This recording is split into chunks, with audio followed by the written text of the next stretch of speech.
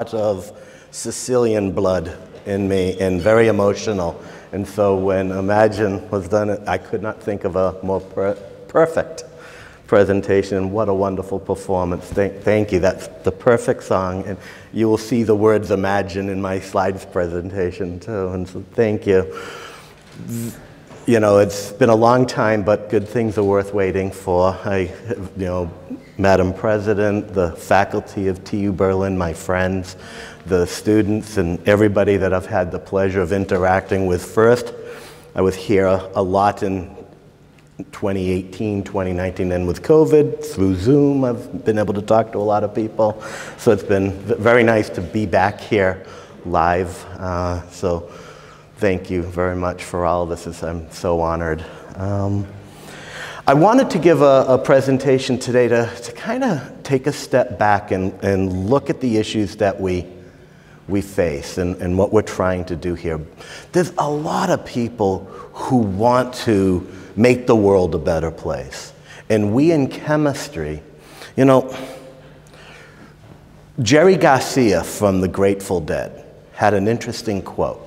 He said, you know, people go around saying you should be the best you can be. You've got to be the best you can be. But interestingly enough, what's really more important is find out what you are uniquely capable of doing that other people can't, and do that. And then find what it is that your gifts are, that if you don't do it, who's going to? And I think sometimes when we think about sustainability and the problems that the world faces, we forget we chemists do chemistry. And we need to realize that the world needs chemistry. And that if we can do chemistry better, we can address these issues. But how many approaches are there? There's responsible care that industry uses. There's the European program, Clean and Sustainable Chemistry. There's circular economy. There's resilience. There's thinking in systems and systems thinkings and limits to growth and the UN SDGs and biomimicry and ecology of commerce and cradle to cradle and yes, green chemistry. There's so many approaches. Which one is the one we should do? I think the mistake that we make oftentimes is someone says, oh, this is the correct approach, and oh, no, this is the correct approach, and this one's bad, and this one's good. And it makes me very sad, because all of these approaches are important. All of these approaches are useful. And the last thing we need to do is fight. If someone wakes up in the morning and they find one of these books speaks to them, and they want to do what that book says, then we should help each other and find how do we all fit together so that we can collaborate and the world will be as one. And so what we need to do is have a framework for all the stuff, all the materials, all the things that make civilization what it is. What do we do as humans? We take natural resources, and through the process of extraction, we make molecules and ingredients. Then we take these molecules and ingredients, and through the process of synthesis, we make materials and components. Then we take these materials and components and we manufacture products. If we do a really good job at this, we can keep those products in use and reuse for as long as possible. But inevitably, we're going to have to turn those products back to materials and components through mechanical recycling. And that I call assemble and disassemble system. Then the materials and components, through molecular reprocessing, what I call materials metabolism, goes back to the molecules and ingredients. And then, of course, we want the molecules and ingredients to return through degradation back to our natural resources through regeneration. And if we do a really good job, we can maintain stable ecosystems. This isn't a circle. I call this the sustainability pendulum. And what we have is going in this direction is the human-built world, and going in this direction is the natural world. And what we need to try as hard as we can to look at that intersection on the bottom and to minimize. It is impossible to make it zero. So we got to acknowledge our existence as humans on the earth has impact. Zero is not attainable. So we want to minimize that impact as much as possible. And I would argue that that intersection is a quantifiable measurement of sustainability. And if we recognize that this pendulum has to be a dynamic equilibrium going backwards and forwards, and we see how our chemistry fits, the important thing is to remember that we humans are not apart from nature. We are part of nature. And what we're doing, nature has been doing for 3.8 billion years of natural evolution. Products. In nature, product makes very durable products. An ant colony like this lasts for over 100 years. It is a permanent structure that you can see from satellites, all right? Then there's a little bit more temporary, the bees' nests that make every year or might survive 1 or 2 seasons, okay? And then, of course, the hermit crab. The hermit crab doesn't have its own shell. It lives in one shell, and then when its body gets bigger, it leaves that shell and goes to another shell. Nature has products that are permanent and reusable. We humans, we make automobile parts. We want them to last for a long time. We want playgrounds to last for a long time. Or we want things that are reusable, like cups that we use for as much as possible. The key here is that when we do this, there are 2 aspects that are important from a scientific and philosophical perspective. There is the structure, the form, the shape. We want to maintain that shape for as long as possible, and we want to maintain the chemical composition as long as possible. And as long as we don't alter the form and the shape, we can do this over and over. But then there's this thing called entropy, and inevitably something happens. When that happens, we must go counterclockwise on the pendulum to the next station, what I call the assemble and disassemble station. Nature has very much one example of the bird's nest, right? A bird comes down and picks up a twig and builds a nest, and will put together all the pieces of the nest, all right? But then next year, it will not use the same nest, so it throws it all away, may go very back down and pick up the same things, but must assemble and disassemble all the time. We humans, in plastics, what do? We make plastic objects, bowls and cups. Then we grind it up and make pellets. And we make bowls and cups and we make pellets. We use and reuse. We assemble and disassemble it. Or with paper, we may make a paper product. And then we grind it up and make pulp. And then we make a paper product, and then we grind it up and make pulp. So nature and biology, we do this assemble and disassemble structure. In this case, what we're doing is we're altering the form, we're altering the shape, but we're trying to maintain the chemical composition. We keep the chemical composition constant, and we do this as long as possible. But then there's entropy. And what does entropy do? Entropy, the polymer chains. Every time we do some mechanical recycling, we break the polymer chains. Every time we pulp the paper, we break the fibers. So inevitably, we can only do this so long, and then we lose the physical properties. So what do? We go to the next station on the pendulum, and this is my favorite, the materials metabolism. All right, here, what happens, think of it this way. All right. Animals eat food, okay? What happens when an animal in nature eats food? What we do is we do catabolism. We turn large molecules into small molecules. We break proteins into amino acids. We break carbohydrates into sugars. We break lipids into fatty acids. And that's how we do our processes. We break small molecules, but that's not all nature does. At exactly the same time that we're eating our food and we're breaking down these molecules, we grow hair, we grow fingernails, we grow blood cells. So nature does the disassembly and the assembly of chemistry at the same time. Anabolism, combined together. How does nature do that? The reason nature can do this, which if you think about it, we humans never do this. Think of any mechanical industrial process that is doing both the construction and destruction of molecules at the same time. And the reason is nature doesn't only just look at the molecules, but it looks at the energy. In nature, every process in nature, energy is this ATP, adenosine triphosphate, right? These phosphate groups are negatively charged. It's a molecular battery. Those negative charges hate to be next to each other. So when a metabolic process gives off energy, nature takes those phosphate groups and sticks them together and charges our battery. When a process requires energy, nature takes those phosphate groups and breaks them off to give us energy. So nature has created these dynamic systems that are in dynamic equilibrium so that not only the molecularity, the atoms are shared and moved, but the energy is moved. And in this case, why it's possible is because there are no constraints. Both the shape and form and the chemistry gets to be changed. And so this is the part that most excites me, is this part here. But now we're at the top, the apex of the pendulum. Let's go down the other side. Molecules and ingredients, regeneration.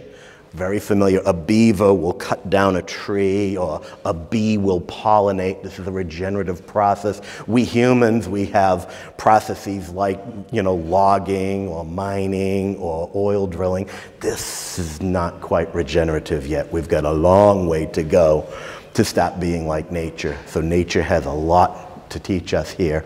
And then finally, the stable ecosystems. Close your eyes, go to your happy place. This is what we all know and want to protect for the future of not only ourselves, but our children and our grandchildren. So this whole system here, I am a full member of the Club of Rome. We talk all about systems thinking, and Donella Meadows back in the late 70s started this field of systems design, systems thinking.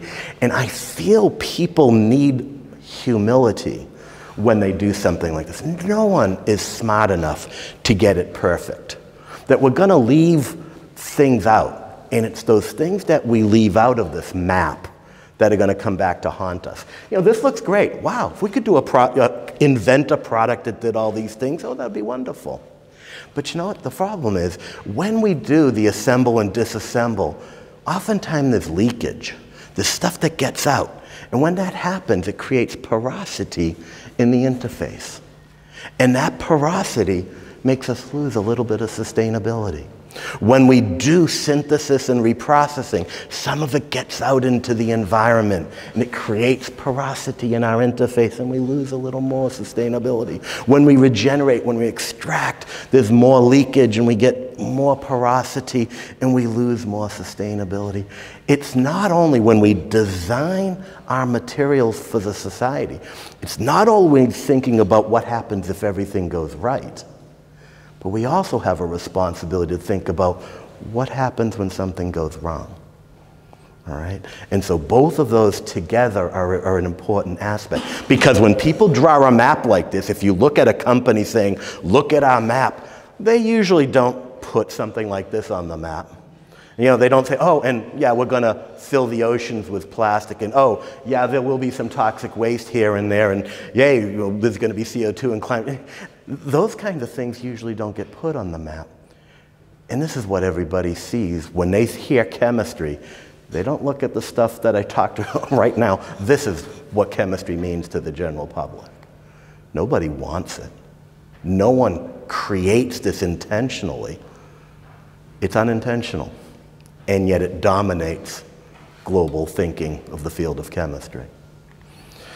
So what we have here are two aspects. As I said, there is going in that direction. We have to look at how we change human behavior.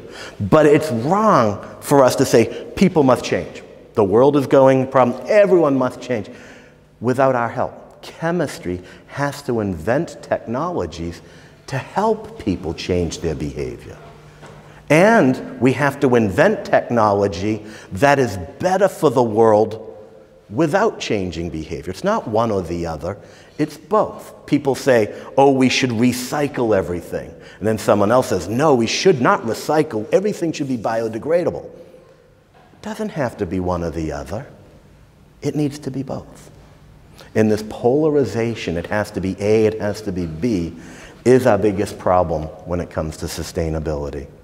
And so this top thing, the materials metabolism, how do we use the tools of chemistry to create an entirely new world that is respectful for all these things that I discussed?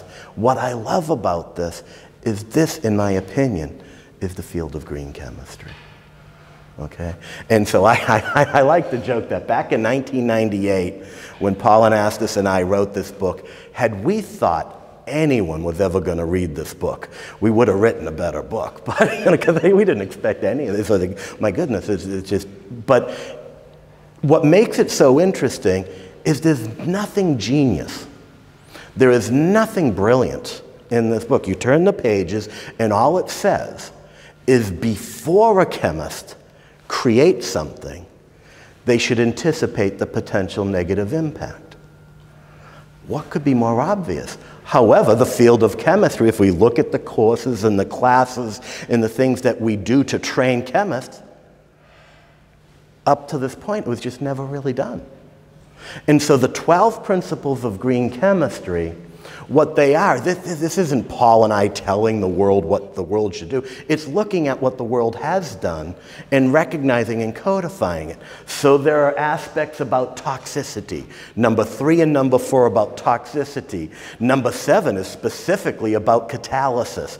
Number 5 and 6 are about global climate change. There's biodegradation is one of them. So all the different sustainability issues that face our society, there is a principle for each one of them. Sometimes people think it's just about toxicity. There's only 2 principles that address toxicity. All the others are like I say, global climate change, persistence and bioaccumulation, energy use, and things like that. But it's saying, how can you, as a chemist, imagine you're in a research lab, you're trying to make something, and you have several solvents in your lab, and you have several reagents in your lab. And as you're beginning, 3 of the solvents will probably work. 3 reagents might work. But if you pick the one that is best for human health and the environment, you're doing green chemistry. That's it. You do any science, any chemistry you normally would, but you put a layer of interpreting, what if this actually succeeds? What if instead of it just being a publication in a journal, some company actually starts making thousands and thousands of kilotons of it? What impact are my decisions on that first day of my invention going to have in the future? That's green chemistry. Okay? So imagine if tomorrow morning every person in the world said, I understand, I get it, I will only use sustainable things. If every retailer, every company that sells products says, from now on we will only sell sustainable products. If every manufacturer said, we will only manufacture sustainable products, we're in trouble because they haven't been invented yet. People outside of chemistry think this is just a choice, that evil industry is making decisions based on profit and greed. And I'm saying, listen, green chemistry is a product that works better than another product, costs better than another product, and oh, by the way, is better for human health and the environment. Who wouldn't want it? So the problem isn't the desire, it is a crisis of invention. Of all the products and processes in our society today, some small amount are truly sustainable. There is some process where if we do look for alternatives, we may find some, but I would argue 65 to 70% of the global technologies today have not been invented. And until they're invented, there is nothing society can do but do the same thing over and over. And if the people doing the inventing don't have the skills to anticipate that negative harm, we will just do it over and over. So the biggest barrier, in my opinion, is invention.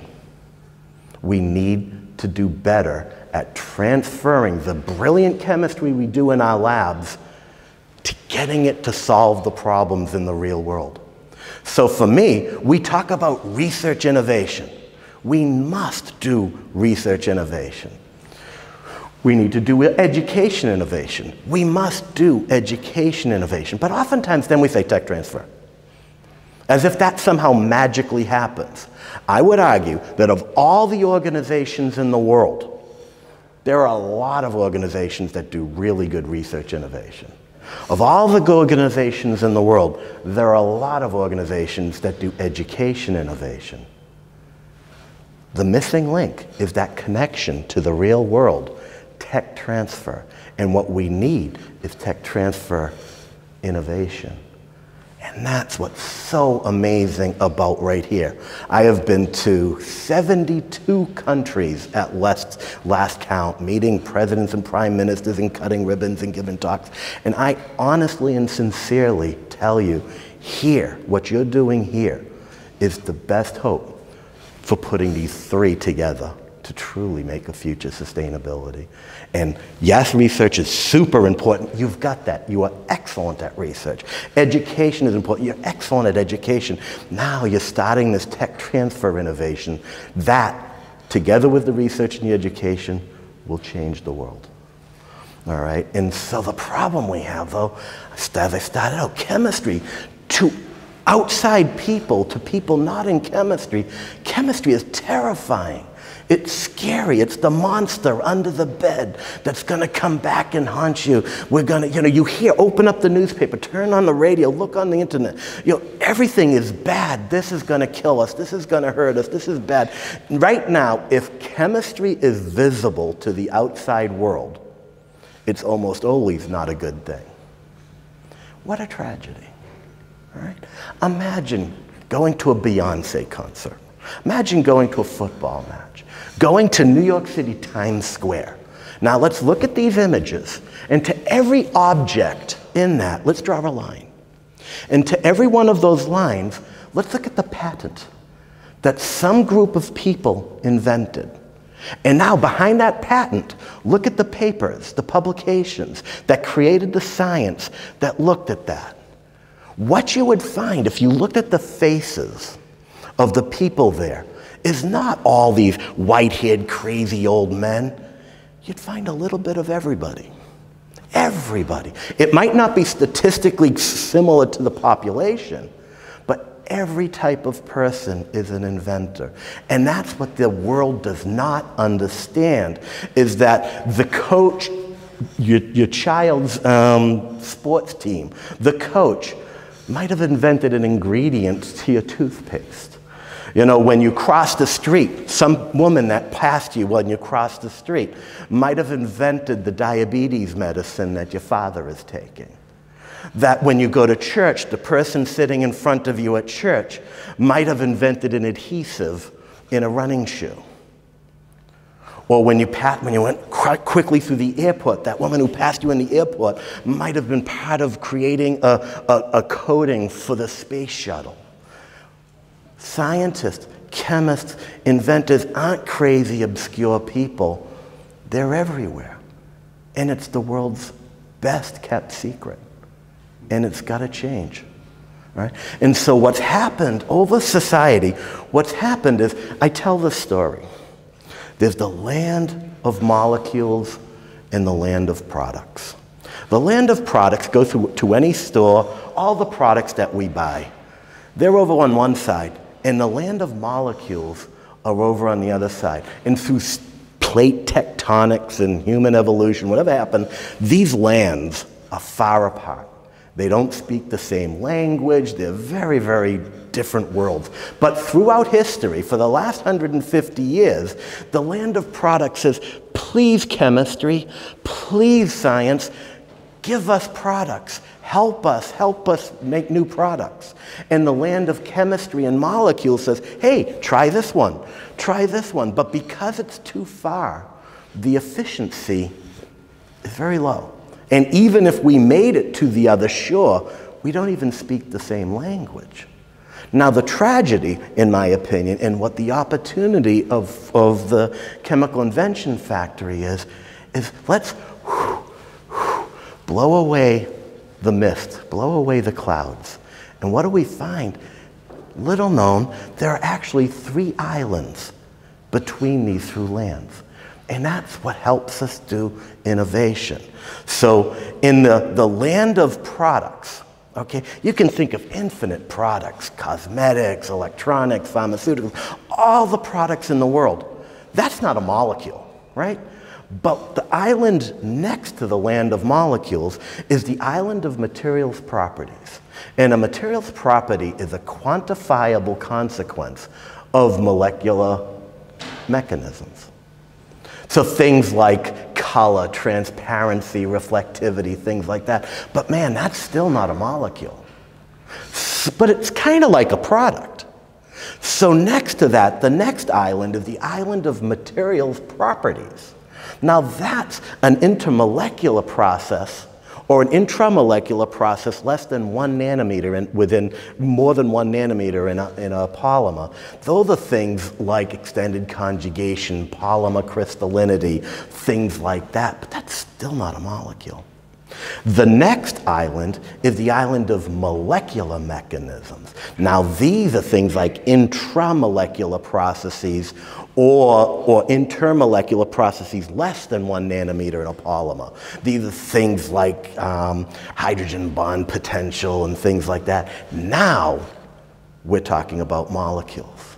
And so if we recognize that the process of innovation and creativity isn't molecule to product, but it's molecule to molecular mechanism, to material mechanism, to material property, to finally the product, we can see it's all chemistry.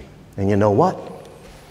You got bridges in between each island. Those bridges are computation and intuition. So people developing computational tools and intuition can help us make these jumps. And in crossing the islands is things like experimentation, and we need automation to facilitate crossing. So this is the future, is being able to go through each of these bridges so that we can accomplish this. All right, and so the islands of innovation, we talk about fundamental chemistry, and we talk about applied chemistry. And it makes me very sad that we have to talk about. We talk about interdisciplinary. We say we want chemistry to work with biology. We want chemistry to work with physics. We want chemistry to work with sociology. But when we look at chemistry inside, we have our own silos that we're still struggling with. We still talk about fundamental versus applied chemistry. All right? A technology is not fundamental. A science is not applied. The mindset of the person looking at the science is fundamental or applied. The science doesn't care. All right? And so we talk about technology push, and we talk about market pull. And both of these are important mental constructs, but we got to be really careful, because if we focus overly on either direction, it won't lead to a sustainable product. So what we know in science very well is that it's all about dynamic equilibrium. And it's not one way or the other. And so as someone invents something here, we must communicate that someone over here who has to communicate with someone. This is all about collaboration. Not doing things in separate isolation, but working together to accomplish it. When we talk about the materials ecology, we talk about natural resources, manufacturing, distribution, use, collection, and it's a closed loop. And we talk about this as a loop. Now there's a danger in using the analogy of loop, because a closed loop keeps things in, but it also keeps things out. And if we need to invent a sustainable future, and our very language talks about closed loops, how does invention break its way in? If the very most important thing we need is invention. So me being a very twisted individual, I put a twist on this model, and I make it a Mobius strip. And it's 2 cycles in which the first cycle is the materials ecology, process. And so Amy, my wife, wishes desperately that she could be here today. Our 10-year-old daughter's first day of school is here, and we didn't want to leave her and have her miss the first day of school. So Amy stayed home, but Beyond Benign has this program where we ask universities to sign the green chemistry commitment. Over 100 universities have signed this commitment, and as said before, TU Berlin is the very first university in Europe to sign this commitment. You know, we've got now about a dozen more, University of Stockholm, you know, University of Bath, there's a dozen more. You were first, and you'll always be first. All right, and so we have the human-built world, we have the natural world, and it's so polarized. It's so, everyone's fighting. It's like we have to fight nature. This battle between humans and nature. In this battle, everyone is losing. Nature, we have extinct species. We've destroyed lands. We've got contaminated water. But while we're destroying nature, we're destroying ourselves. We're getting increased cancer, increased birth defects, endocrine disruption. No one's winning, and the problem is we're calling it a battle, and we're forgetting we are nature. And that has to be the new way of doing it. And it's all about entropy. We chemists, more than any group, I would argue, in the world, have an opportunity to look at this polarization about the Republicans and the Democrats, or the liberals or the conservatives, all this fighting, you know, we're going to do, you know, recycle or biodegradable. Everybody wants to pick a team. Everyone wants to pick a side. Chemistry, and chemistry alone. Is benzene the structure on the left or the structure on the right? Do we have to pick a side? No. We accept it's both. If we have a molecule that has tautomeric forms, where the hydrogen's on one side, the hydrogen's on the other, does it have to be one or the other? No. We accept it as both. When we fill electrons in atomic orbitals, when we get to 3 levels in the p, does it have to be on one? No. We accept that it can be in any. This beautiful, beautiful diversity is what makes chemistry happen.